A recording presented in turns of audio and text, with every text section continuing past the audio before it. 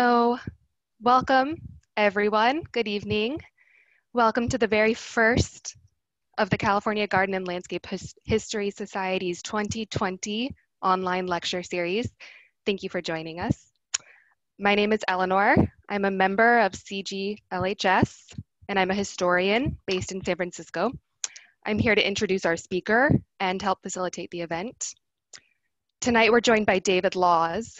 He's the vice president of CGLHS. He lives in Monterey, California, and he'll be speaking about the life and impact of a man named Hayes Perkins, who is responsible for the magic carpet of purple flowers along the bluffs of Pacific Grove. The talk is based on an article entitled Hayes Perkins, the Magic Carpet Man, that was published in our winter 2019 issue of Eden, which is our quarterly journal. You can see a few copies here. Since this is our first Zoom meeting, I hope you'll bear with us as we sort of test the limits of our account. And I do want to issue one word of warning. Myself in San Francisco and a few of our other organizers are experiencing intermittent power outages. So I really apologize in advance if this meeting gets cut off for any reason, if one of us loses power. And I just urge you to wait a moment and try and log back in again. The lecture will extend for approximately 40 minutes, and we ask that you save questions until the end when we'll be having some discussion time. Please keep yourselves on mute and put your questions in the chat box, and myself and a few other moderators will be monitoring the chat box and will facilitate that discussion. We'll try and keep the full program to an hour and end right at 7 o'clock. And if you're new to CGLHS, if you're not a member, I encourage you to go and check out our website, cglhs.org, where you can find more information about the organization and the other programs that we're offering this fall and our past and future conferences, which is how I got interested and involved in the organization because they're really great events. So with that, I will hand it over to David and we'll get started with our formal presentation. Okay, let's see if we can get the screen share up. How does that look to you, Eleanor? It looks good, David. Good. Well, thank you for joining us on the first of our online lecture series. The next lecture will be on September 23rd, and there will be a third lecture on October the 21st. And depending on the success and acceptance of this, we will plan additional talks into next year. So today I'd like to, well, why don't I give you a little view of, this is what it looks like outside right now in Monterey. The ash is from 3 fires burning around us, a major fire over in the Salinas Valley, one down in Carmel Valley and one in Big Sur. And this is the strange view of the sky. The sun is actually an orange color that doesn't show on the photograph, but that's what we see when I look out of the window right now. So I'd like to tell you about the life and times of Hayes Perkins. I don't know how many of you know of Pacific Grove and have visited here, but basically we're a small residential community, I think of about 15,000 people, residential and resort community, squeezed between Monterey, Pebble Beach, and Carmel. This town has had quite an interesting cast of unique characters over the decades. We had, I think, one of the first female lighthouse keepers for 23 years back in the late 1800s. Julia Platt was a mayor of Pacific Grove in the 1920s, who basically played a major role in early conservation movements coming back on pollution of the bay. And then many other characters, writers, artists, philosophers, notably John Steinbeck, Robert Louis Stevenson, John Denver crashed his airplane here, and even Bill Gates has had an influence on the town, but that's another whole other story. Today, I'd like to tell you about a lesser known individual who's had an even more significant impact on our town by enticing visitors from around the world for the last 70 years. My interest in Hayes Perkins aroused when I started researching the article that Eleanor mentioned for publication in Eden, and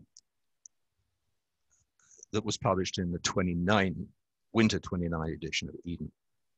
Perkins Park is about a 1 mile strip of coastal bluff overlooking the Monterey Bay, that over a period of 14 years in the 1940s and 1950s, he's basically single-handedly transformed into a dazzling springtime carpet of fluorescent pink blooms. But the more I read, the more I realized that the story of Mr. Perkins was far bigger and much more interesting than simply the creation of his magic carpet. He was a man of humble birth and limited education who for 50 years worked his way around the world as a manual laborer. Yet he had the imagination and discipline and skill, in fact, to keep a detailed diary of his travels that offer a unique working man's perspective on life, politics, travel, racial and social inequality, war, and worldwide travel of his era.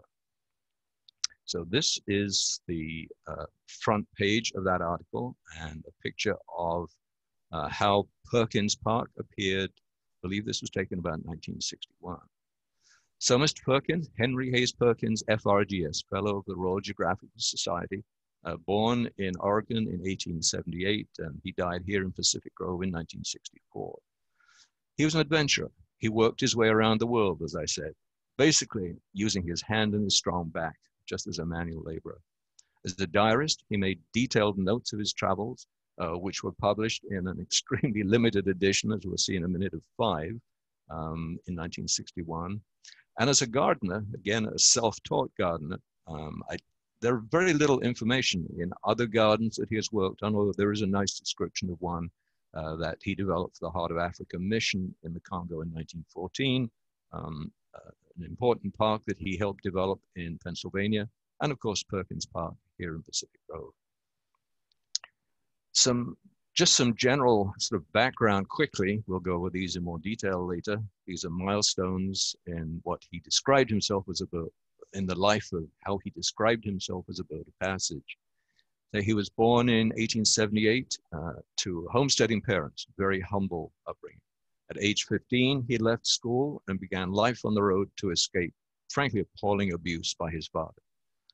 In 1898, he takes his first of 130 documented ocean voyages around the world by sailing around Cape Horn in a 4-master. His first visit to Africa was in Nigeria in 1907. And in 1928, at age 50, after 30 years on the road, he begins work at Hearst Castle, just about 70 miles south of where I'm sitting tonight. 1936, he did the work in Butler, Pennsylvania that I mentioned, and in 1937 he was inducted as a member of the Royal Geographical Society of London, based on the recommendations of Frank Preston, who was employing him, and realized that there was such a trove of information in his work and in his life. I think it was the only formal organization that he joined throughout his life. In 1938, he moved here to Pacific Grove. 43, he retired and began work on what is now called Perkins Park. And he worked on that for about 14 or 15 years. He did take 2 other journeys, one to North Africa and one South America during his time here. And in 61, the diaries were typed and bound here and there. And in 1964, he died at Forest Hill Manor, the retirement home here in Pacific Grove. This is one of the 5 copies of the formal copies of the diaries that exist, bound in 3 thick tomes, actually 5 volumes, covering the period 1878 to 1936. We do have 1 copy in the public library here in Pacific Grove. There's one with the Royal Geographical Society in London, one with the National Geographic Society in New York, one in the Historical Society in Oregon, and one at Cal Poly San Luis Obispo that I will mention later on. And these were as many carbon copies as they could get. These were hand typed in 1961, as it turns out, on very thin paper, 2,000 pages of it. Just a fascinating compendium of 50 years of his life. It's very well documented, great table of contents, excellent index, and is just an incredible view of the world that from the perspective of a working man for that period. I'm going to read you that page on the right, which is obviously very difficult for you, even difficult for me to read on the copy that I have, to give you a sense of his voice. There are a few other passages I'll read during the talk. And if you really want to get into it, come to Pacific Grove and go to the reference department and you can read all 2,000 pages over several weeks. Okay, here and there. When a man writes his own biography, it is conceded he is a liar. So it is well to admit this fault at the beginning. However, for those who read between the lines, they might find some modicum of truth in its pages. Approaching the sundown of life, I wonder how to record the happenings of the fleeting years, what to put in, what to leave out. There has to be a beginning, as I have no idea of selling this at a profit, will care little what those who may peruse it may say or think. It is a mere statement of facts and near facts, as I have seen things. I was born on February the 10th, 1878, of Native American parents, meaning American-born parents of European origin, who were also children of natives. My father was Scotch-English, chiefly the first, my mother, a French-Irish combination, and out of these, I drew an English name. Where my ancestors arrived in North America, I know not. They were among the first from Europe, settling in Virginia and North Carolina, driven from their homelands by religious persecution, like so many more at that time, and who wished to live their lives without the dictation of the priests or the feudal barons at enmity with their neighbors. I'm turning to page 8, just to give a little indication. He was an avid reader and loved to read about adventurers, and this is where he learned about Africa. And what he says here, oh yes, that's right. Many people moving into the area would stop by their house and talk about their times of travel and abroad. And he said, need I say, many of these tales and the books of Africa turned me wild. Until chased to bed, I would sit in the corner of the fireplace, listening open-mouthed to the thrilling personal adventures of these men of their longing to be Stanley. It's, of course, Stanley, the explorer in Africa. I feared all the elephants and cannibals would be killed off before I might be old enough to assist in the game. Even when driven to the upstairs garret, I would slip back and hide in the shadows, shivering in the cold of winter, still listening. So I hope that gives you a sense of Perkins and his slide I'm showing here is from a website, Hayes Here and There, that has been put together by Perkins. As far as I can figure out, John Martin is Perkins' cousin's great-grandson, or something very distinct like that. And what John has done, and he has actually a Xerox copy of the complete diary, he has gone on this website and done basically a synopsis of every major event for volumes 1 and 2. I think he had planned to do all 5 volumes, but I think that basically got beyond him. But it has given me a very easy way to sort through and look at the areas of interest. And in fact, this is his synopsis of Perkins' travels during the period of 1878 to 1907 that are contained in volume 1. I'm not going to read all this to you, and I don't expect you to read it either, but just a sense here, account of his life after leaving home, mining and ranching in the Western US, his travels. He was actually in Alaska twice with the US Geological Survey, making some of the earliest maps of Alaska. Towards the end of this volume, he ends up in mahogany, in Nigeria, logging mahogany. This is a map of just some of the travels during the period of 1893 to 1907. So this is age 15 to age 30 that John put together on his website. And you can see during that period, he was a busy guy, twice round the Horn, many times across the Atlantic, traveling up to Alaska up at the top left and traveling down to Nigeria at the lower right. His travels in that period. Let's just take a look at a couple of the adventures he had. Many of these adventures could be a movie or a book in of themselves. Sailing around the Horn on a 3-masted schooner. In 1898, he joined the crew of a schooner, just age 20, that 4-masted, going round the Horn with some pretty incredible weather. And let's see.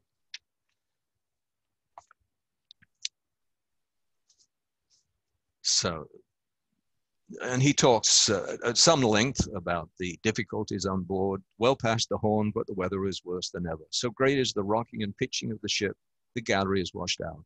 No food can be cooked, and the best we expect is a pot of coffee. And this is one of the mildest descriptions of that adventure. From there, he ended up in England, came back, had many adventures along the way. And the next one that we'll talk about is a short time he spent in Nigeria. And this is really just to point out his interest in Africa. And this was his first trip to Africa. So it was relatively brief, about 6 months. This is where he became aware of the appalling treatment of the natives by many of the, particularly the Portuguese and the Belgian owners of these lands at that time. As he describes here, the logs are hauled to the water with men. This requires at least 100 men to drag a log of ordinary size to water. And when possible, whips are used on the men. And certainly that made an impression on him because he had experienced so much of that as a child from his abusive father. Coming to volume 2, you can see his travels extend further. This time he crosses the Pacific. I'm going to show one line here. I think he crossed the Pacific several times, across the Indian Ocean, and again into Africa. Quite a bit of time in Australia and New Guinea.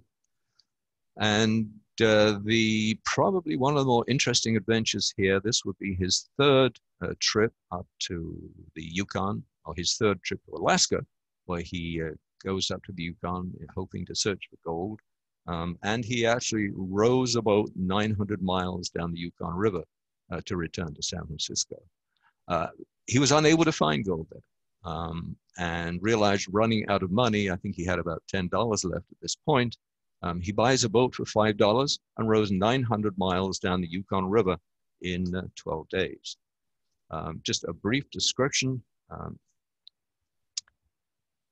As he describes it here, with his partner, he asked of his partner if he wanted to join him.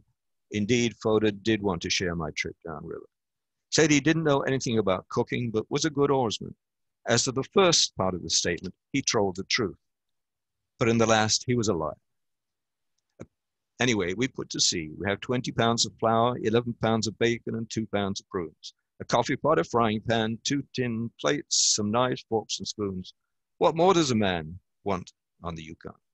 So that was 12 days, 900 miles. Now getting into volume 2, again, we don't have time to go through all the details of his travels, but one of the most significant journeys that he made was he signed a 2-year contract to serve as groundskeeper at Evangelist C.T. Studd's Heart of the Africa mission in the Belgian Congo. This was in 1915. His initial impression there is he's not well received. He is treated virtually like a slave, but he does do a lot of work with the native people in building a garden. And this is one of the few descriptions that we have of any of the garden work he does, which I will read for you. So this is May the 17th, 1941. Not a bad week, busy all the time, and daily the estate grows more attractive. One can accomplish so much in a short time in a land like this, where all the produce grows an inch or 2 inches overnight. I have planted 1,100 bananas and plantains, 1,000 pineapples, and more than 200 fruit trees. And of course, all this was just by spade and hand, no mechanical help in those days. I have 6,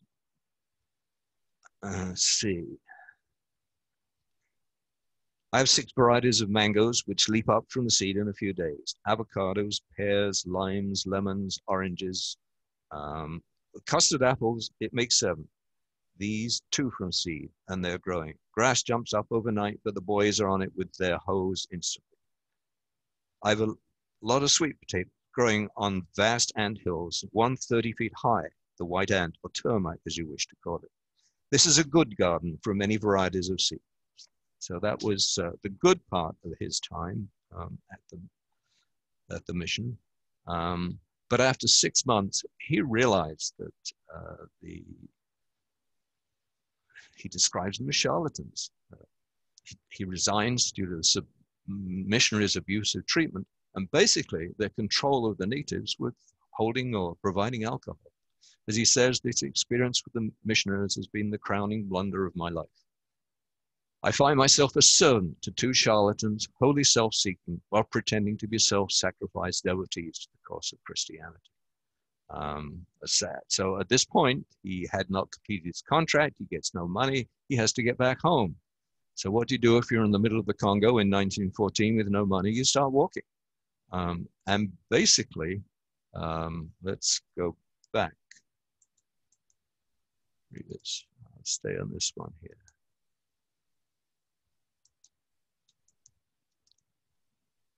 And so here, he's walking through the Turi jungle, I think it is. 700 miles he walks in 55 days. That's 12 miles a day. Basically, no money. Manages to do odd jobs along the way, or you do an odd job in the jungle, I can't imagine. But he is really hungry at one time, is quite suffering. And two people near him understand his situation. The white man has nothing to eat, they said.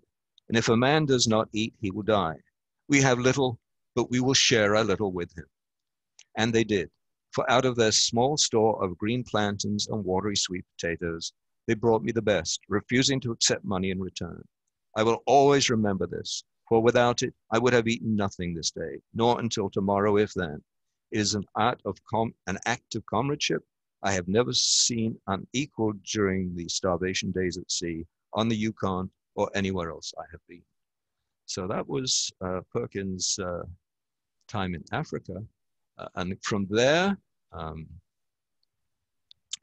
he travels, again, we're recognizing here, we're talking between 1907 and 1920. So we've got a period of 13 years. He covers a lot of ground again, travels around the world. He's back in the US, back up the Nile.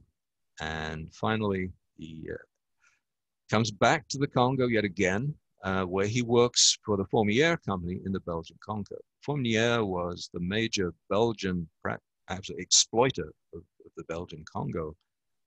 And he works there as a prospector for diamonds. And he's actually quite successful. He knows what to look for in the geology. And he takes a crew of about a dozen natives with him each time. And they're very loyal to him. He treats them well, doesn't abuse them. But pretty quickly, the company realizes that what they can do is every time he has a new find, they can take his workers, move him onto a new site to find something else, and end up in the kind of situation that is described in this passage from his diary about how diamonds were mined in those days. I won't read the whole thing, but basically the wounds on the bodies of the pitmen were white, festered and gaping. Blood streamed with the mud, tinting it scarlet, while the bodies of the pit slaves moved spasmodically as the whips lit, and every bone in their emaciated bodies seemed to show through their skin. This is how we get diamonds. He tried several times to make the world aware of what was going on here. Leopold had been disposed long before. Belgium was supposed to be behaving, but basically because of the publicity that he gave to it, he became blacklisted at the mines. So he continues his travels. He goes to Australia, finding no work in Australia.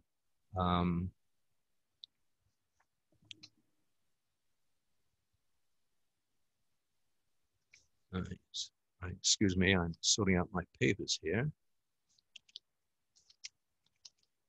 There we go. So he's in Australia. He's been unable to find work at this point. So once again, he realizes he needs to move on. And this is April the 23rd, 1923. I'm in Sydney again, and when ready, we'll go to the islands. The enchantment of the glorious Samoan ensemble of forest and coral beach, of reef and bluest sea beckons, and surely will be a more desirable place of residence than the drab bush. Besides, I want to get away from the brutal slave camps of Africa and the equally hard driving machine age of the USA. Where else but the languorous beauty of the South Seas can this be found?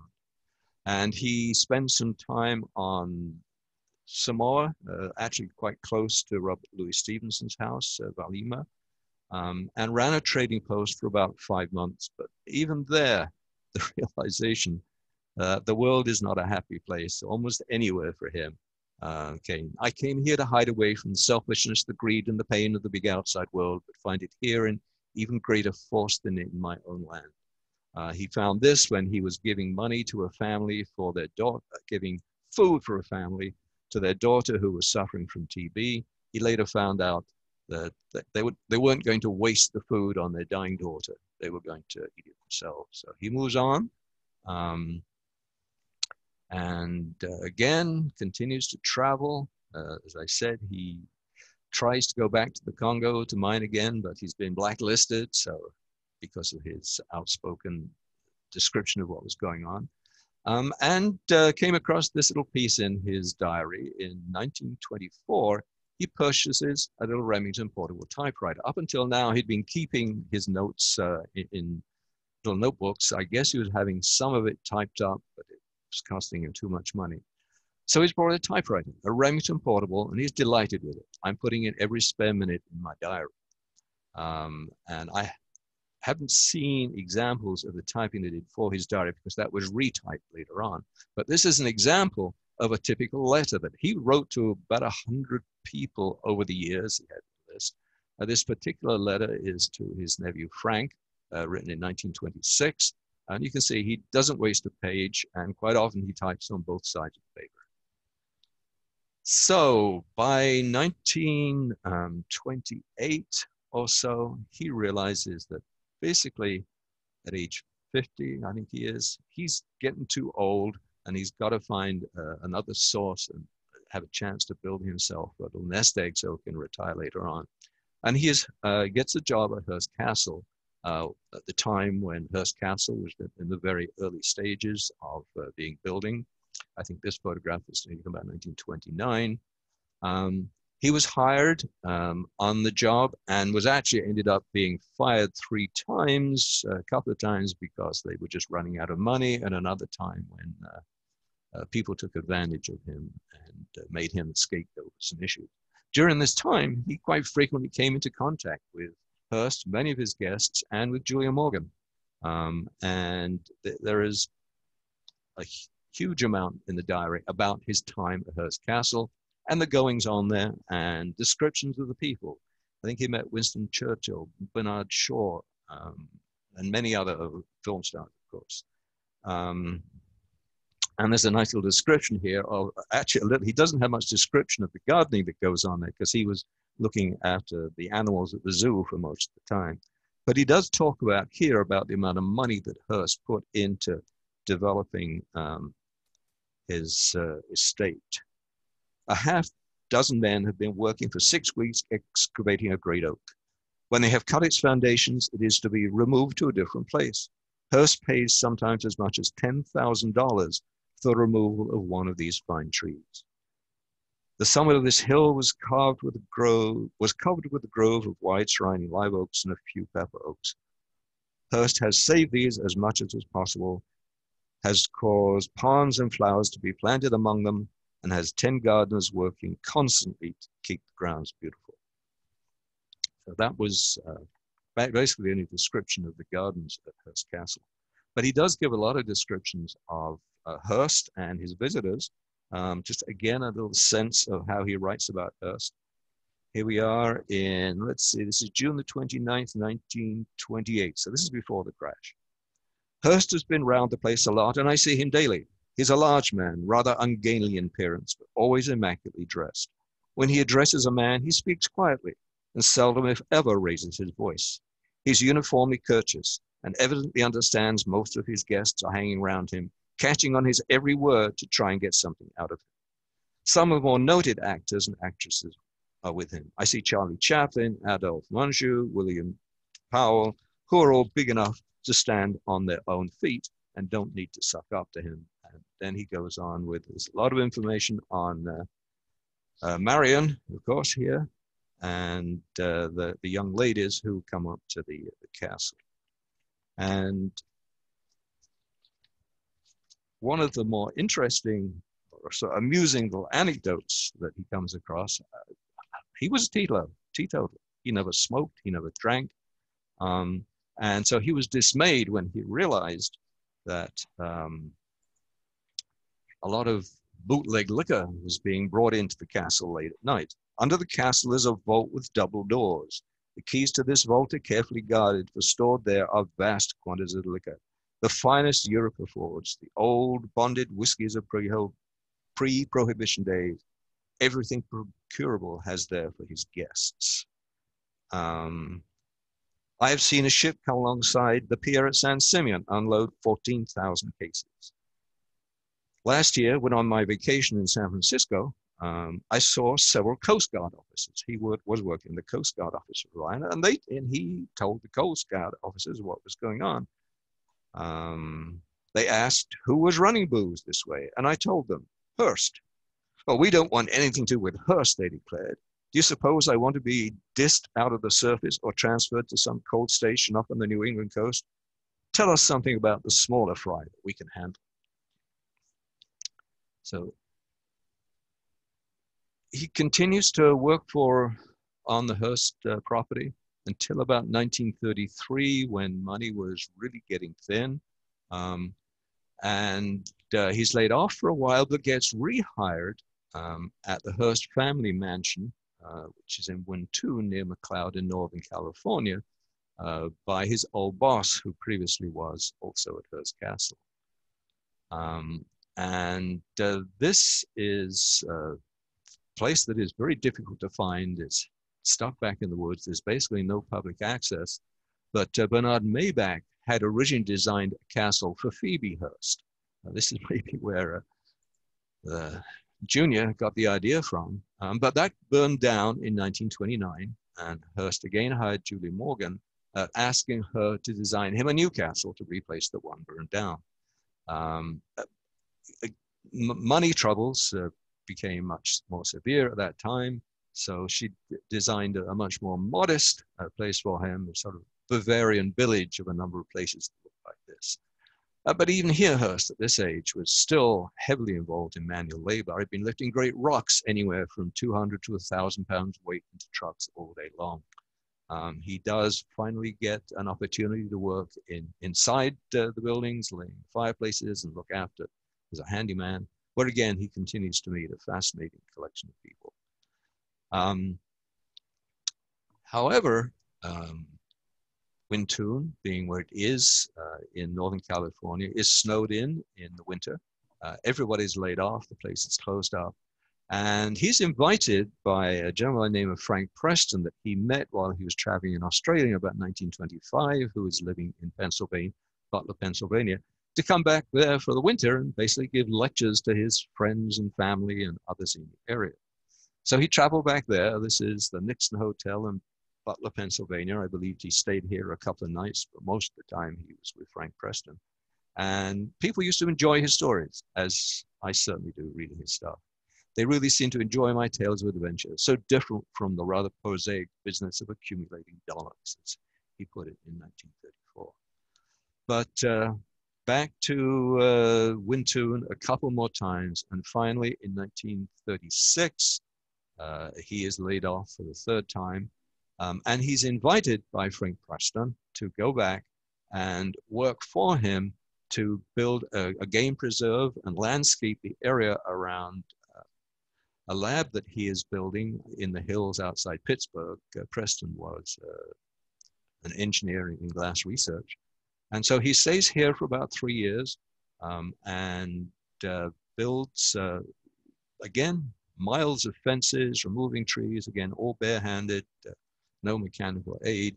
And Preston Park still does exist. It's now on the National Register of Historic Places.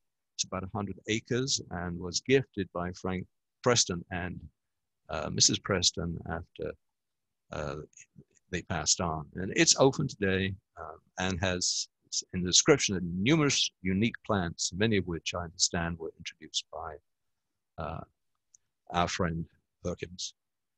So in 1938, he really can't stand the winters in Pennsylvania anymore, spending so much of his time on the West Coast. And he moves to Pacific Grove.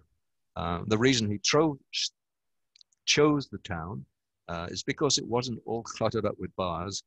And in fact, it was still a dry town the first time I came here in 1968. I think they finally allowed liquor in 1969.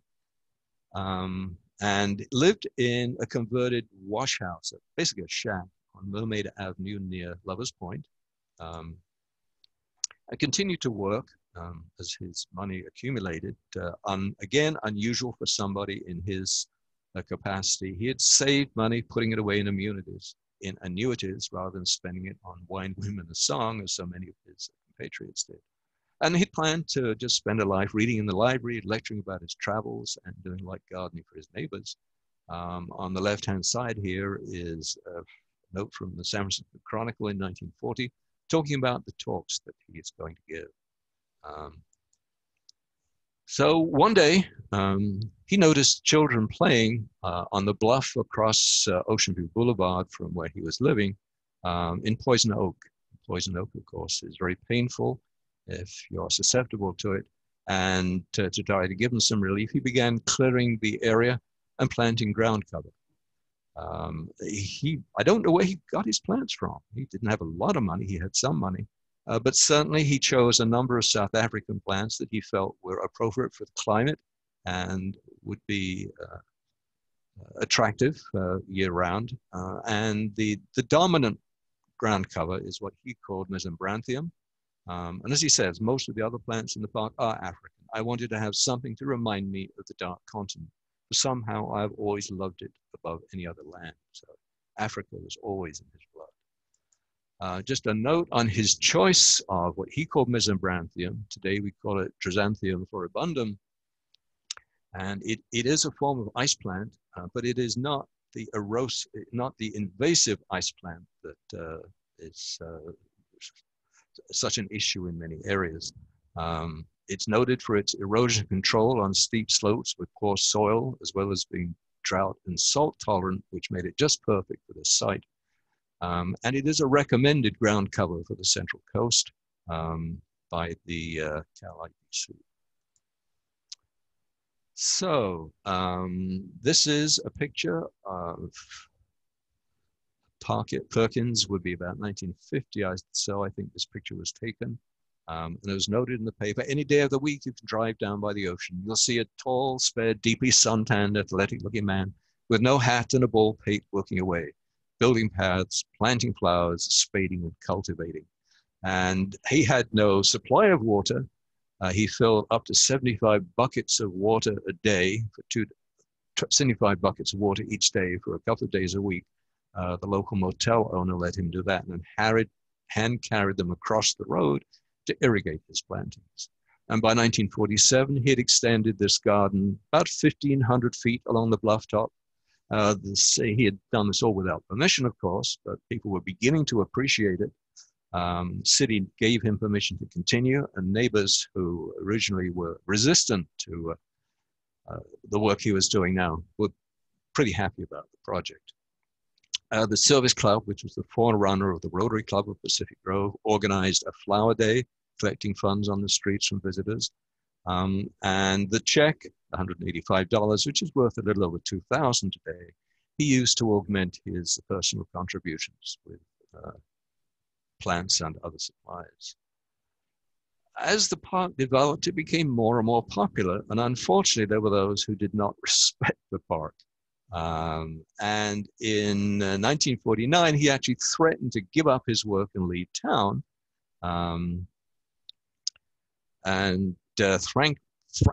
Thankfully, he was dissuaded from leaving town by the city council.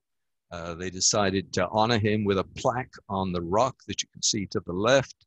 Perkins is the third figure from the left in the white shirt and black pants.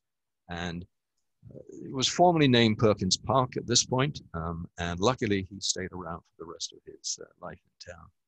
He did take a couple of more trips. These times as a paying tourist from Algeria. He went on a bus through the desert, but had to come home because of ill health, and he suffered from all kinds of tropical fevers and other things throughout his life as a result of his life over there. And by this time, was suffering badly from diabetes. And on his return to town, he made a proposal to extend the park by another 1,000 or so feet on the condition that the city would add some water pipes and give him a helper. And finally, in 1953, the council authorized a budget of about $25,000, $26,000 value today for manpower, water, and equipment. And he accepted payment of $14.75 a month. I think if there was a problem with some kind of a pension, if he took more. But his rationale is to give me a modicum of authority to hold back vandals, dog owners who trained their pets in the park, and bicyclists. You had to be pretty good if you wanted to spend your time in Perkins Park. By 1954, the Herald reported that he had a helper, Manuel Rego. The garden had been extended 5/5 of a mile and cleared for another 1,000 feet. Eventually, the park was just about a mile long.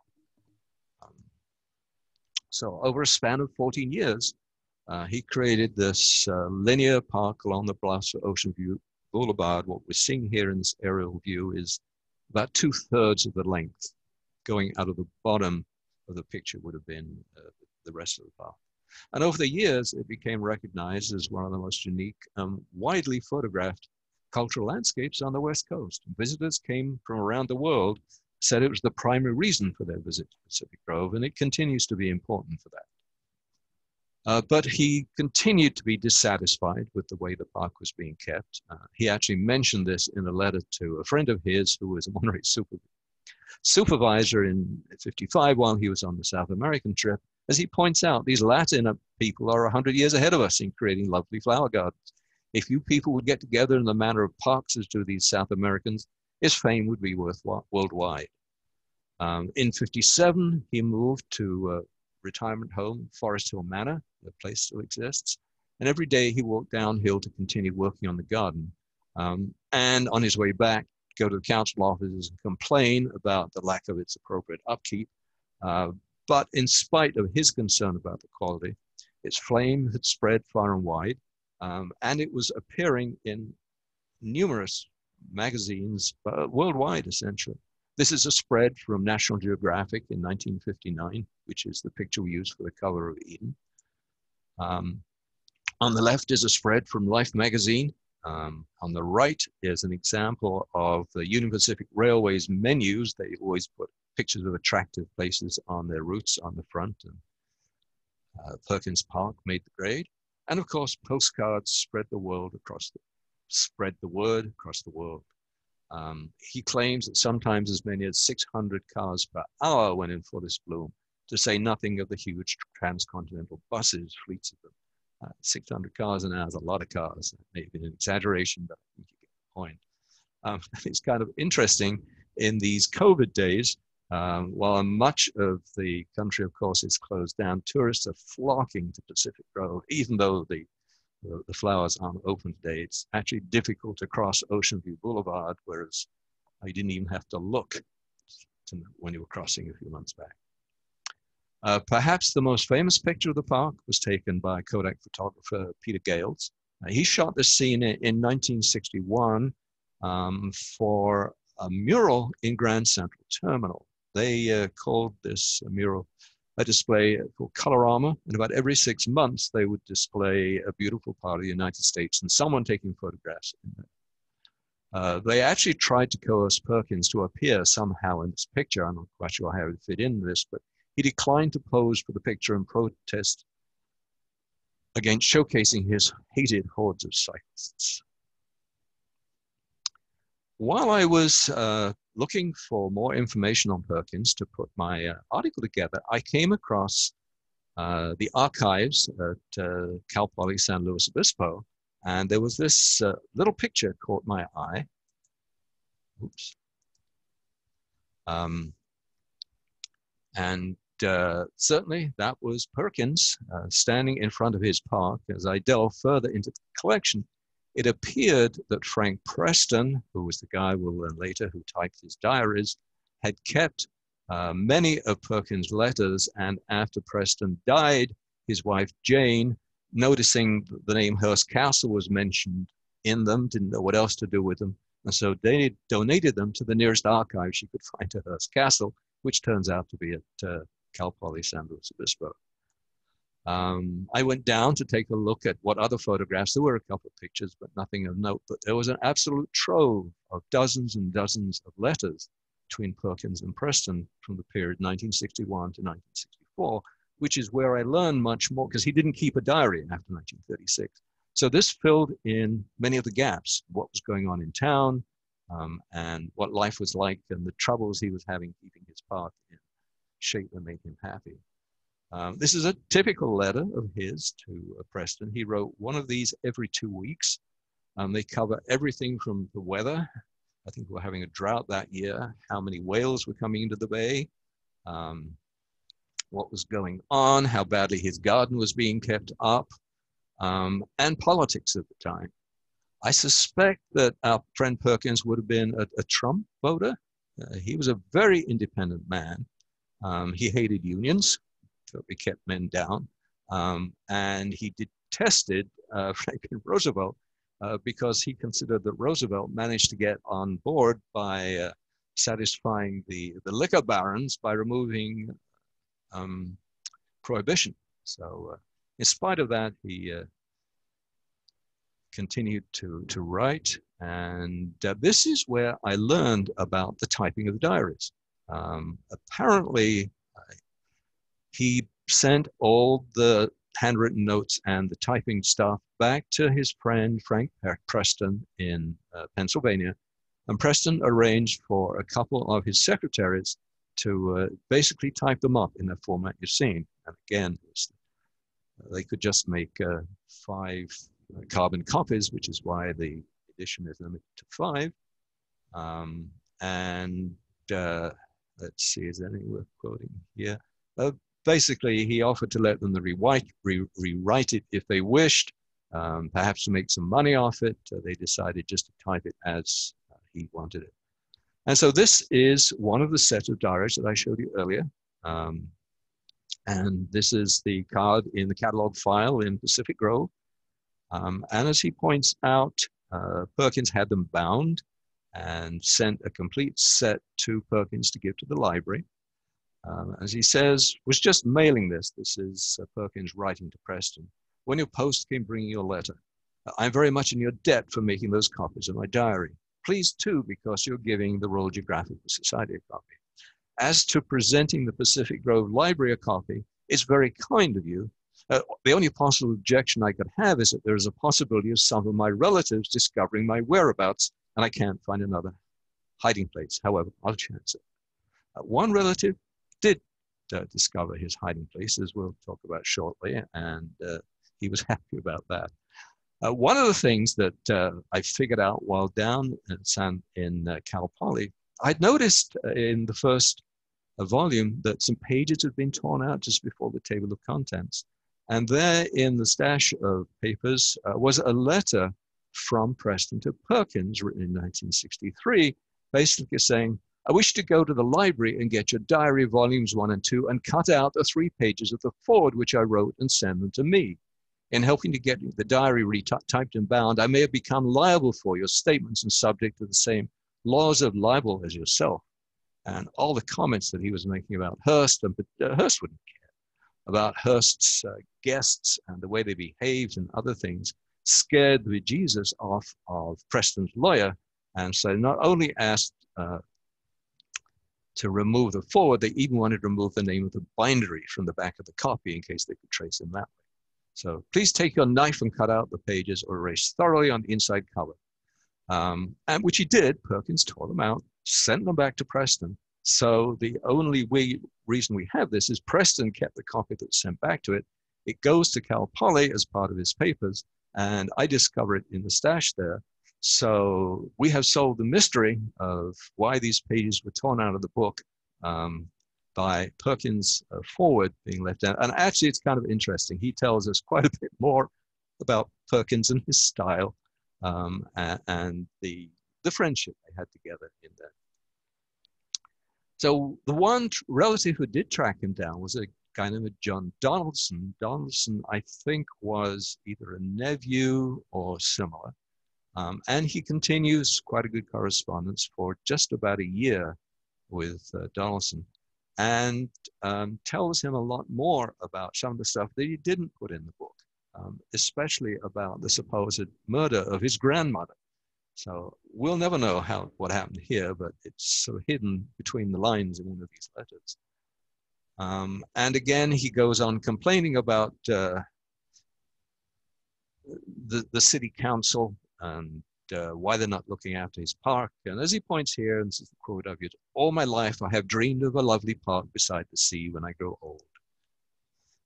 The gang in charge have now placed their fraternal brothers there, and it is now largely wrecked. Still, I know the gardeners well, and they do as much as I say, rather than what the so-called experts." So the rest of his life, he was dissatisfied with the state of his park. This is a picture, one of the postcards we came across that he sent to John Donaldson. A couple of pictures of the park as it looked in those days.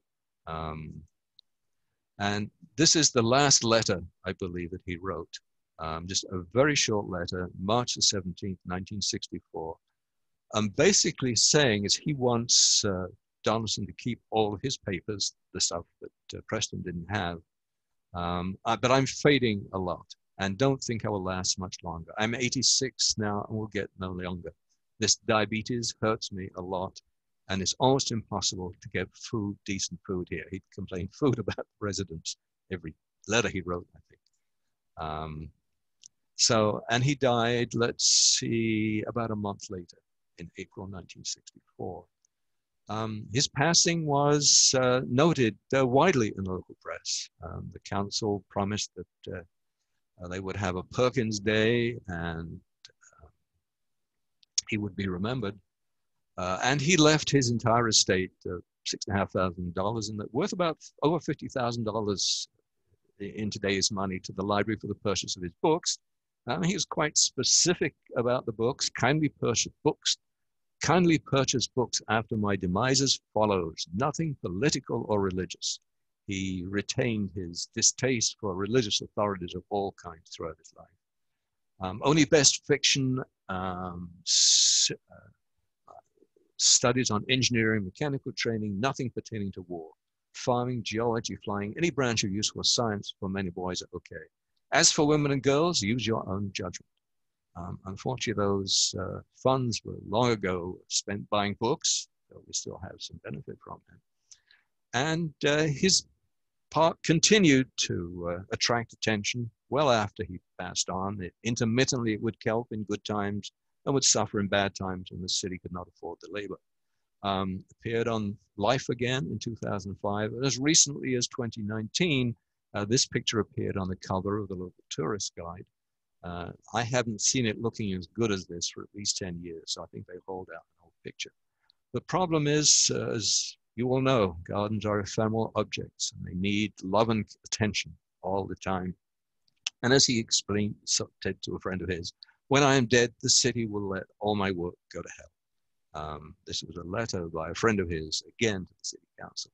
Volunteer crews were organized every 2 or 3 years to clean out the weeds and try to keep it in some kind of shape. This is a picture from the 1982 paper.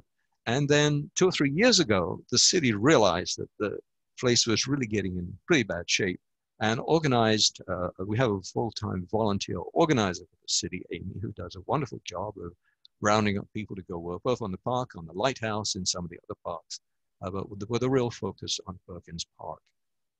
And what we see here are some replanting that was done early last year.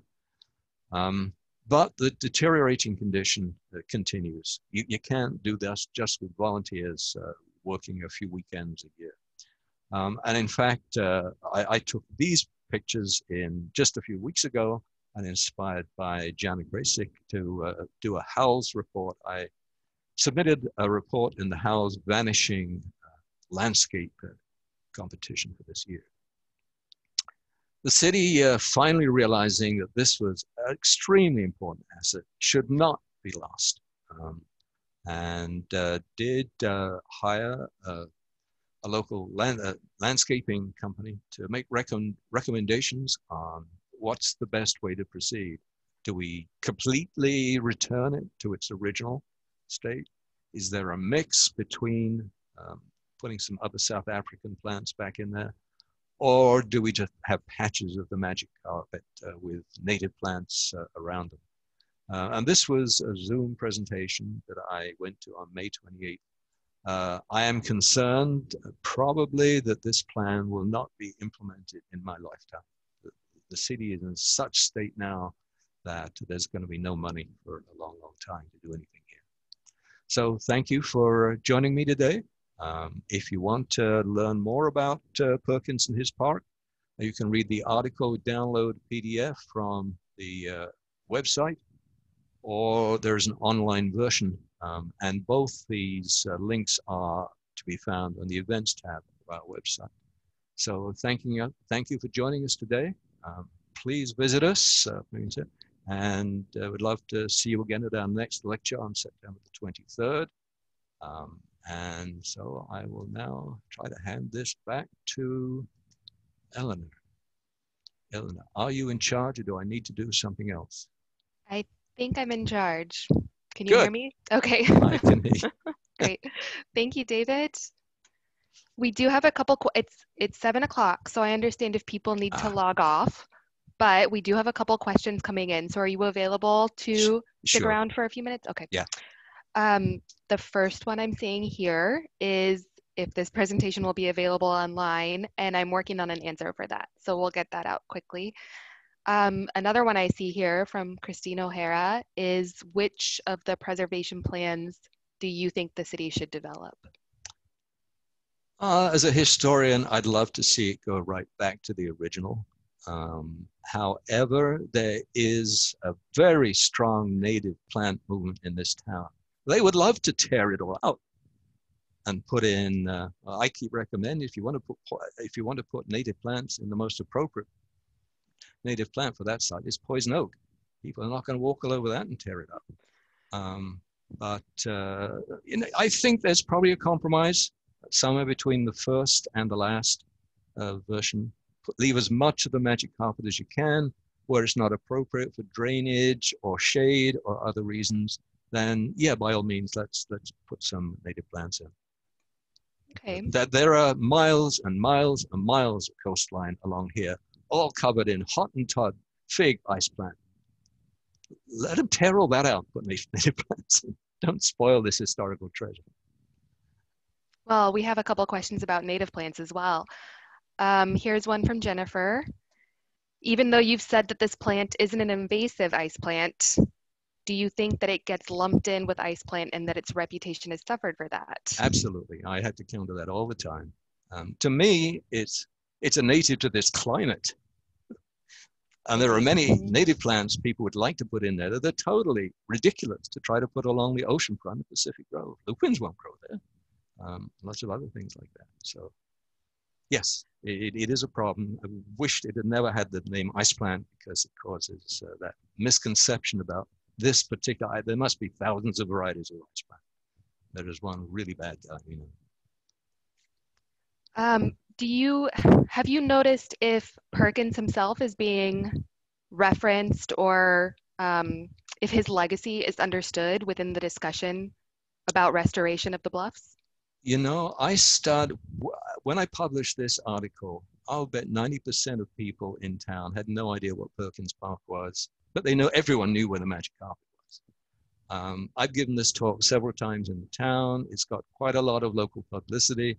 And I think the work is getting around. There was an interesting character behind it.